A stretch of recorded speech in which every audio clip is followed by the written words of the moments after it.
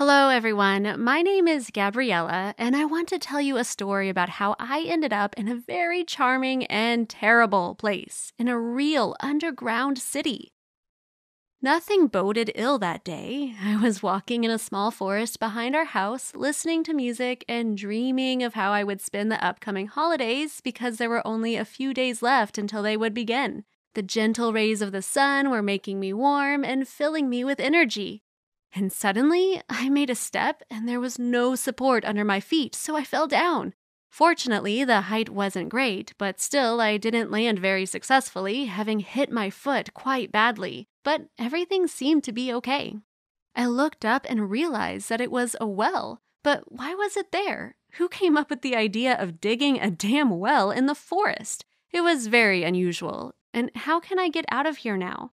I am not the daughter of world high jump champions, so it's unlikely that I will be able to get away from here in the same way that I got into this place. Wait, what if I call my parents? Oh, well, of course, everything is like in horror movies. There is no mobile service here. Surely I can scream and try to call for help, but I think that there is a 1% chance of being found in this way. Then I went on to try to find some other way out, well, if it existed at all. And no, for some reason I didn't have any fear. After all, I was underground for the first time. It caused a very unusual feeling for me.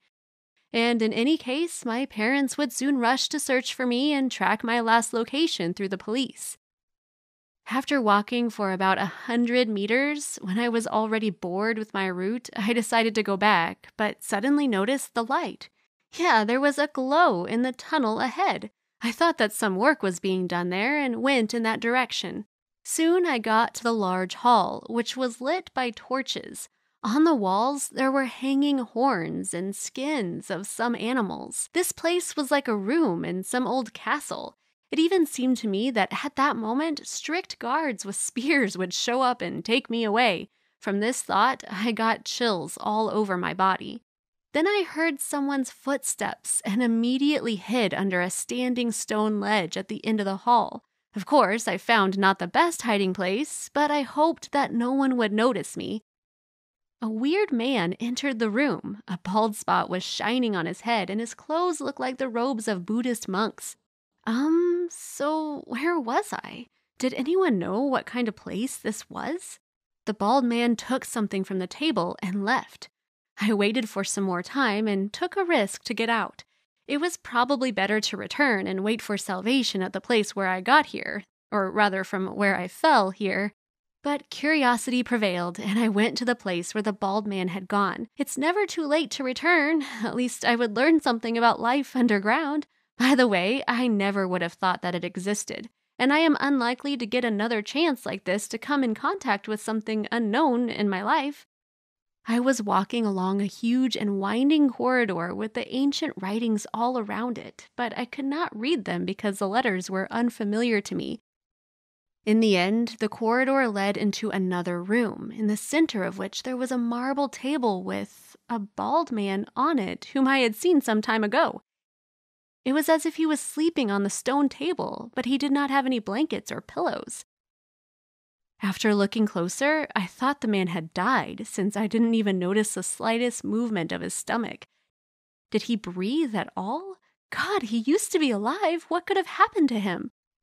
I decided to come closer, and as soon as I approached his head, he suddenly opened his eyes and said that he needed to go.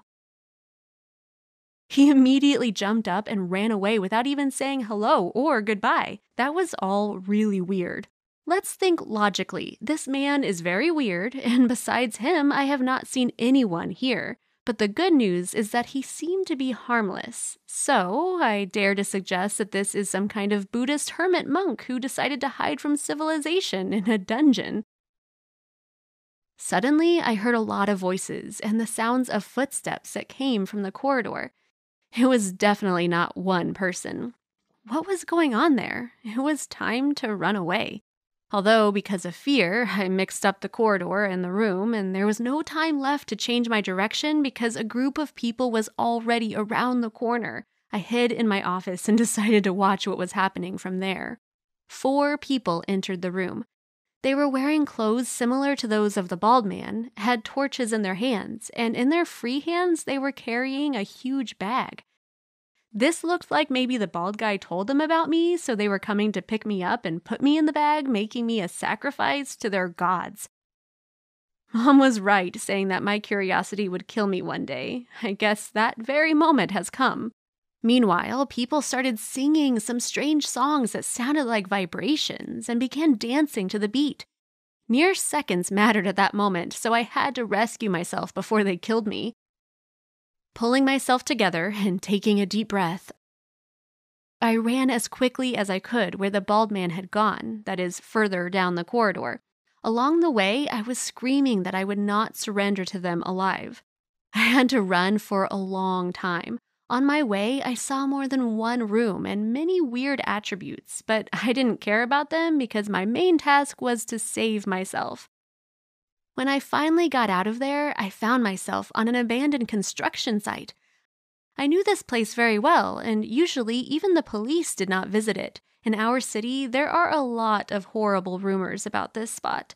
I don't want to scare anyone, but people even disappear here. Oh, this gives me goosebumps. I need to get out of here as soon as possible. I started to move cautiously toward the exit and then met another group of people. From their clothes, I realized that they belonged to those underground inhabitants. I hid behind the boxes and waited for them to pass by.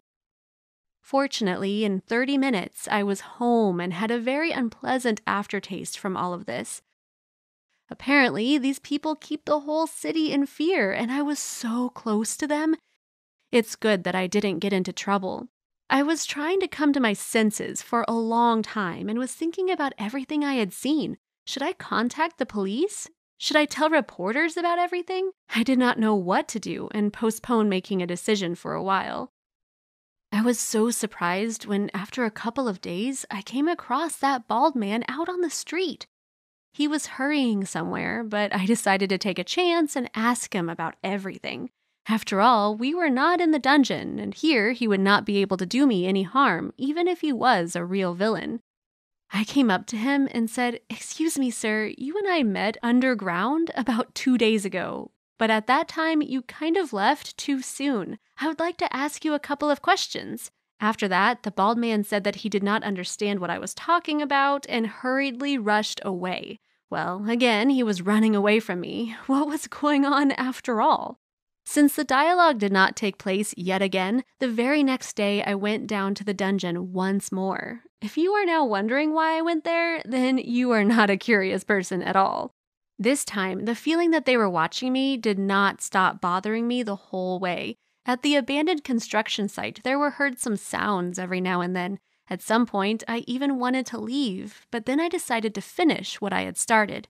As soon as I entered the tunnel, someone abruptly grabbed me by the arm. After turning around, I saw my mother. I could not believe my eyes. She was also wearing very strange clothes, and because of my surprise, I even wanted to scream. However, my mom said that this is not the first time she noticed my interest in this place, and she would like to tell me everything. Here, there is a community of those who are sure that aliens are listening to all the conversations of Earthlings. They think this is exactly why we often cannot get what we want. But they turned out to be smarter than everyone and went underground because a thick layer of soil and concrete does not allow an alien signal to get into the human brain. Here, they can talk about anything in the world without the fear of wiretapping. They can share their plans and just allow themselves to have a break from the constant control of their speech.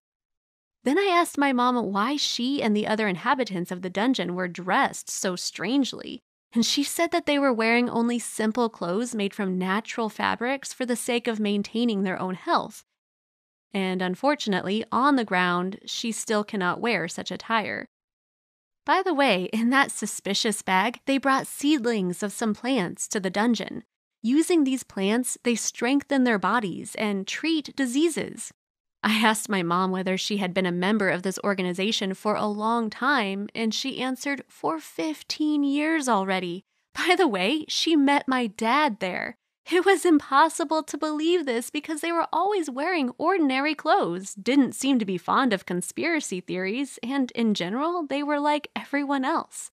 But Mom explained that there, on the ground, they worked and lived like everyone else. But here, they felt that they were at home and could talk about the most important things. I don't know if this is a sect, but everything looks really innocent. These people certainly do no harm to anyone. However, something inside me refuses to recognize the normality of such an organization. What do you think? Is this a sect? Are these people doing the right thing hiding here? You can share your answers in the comments. Click the thumbs up button below this video and subscribe to our channel.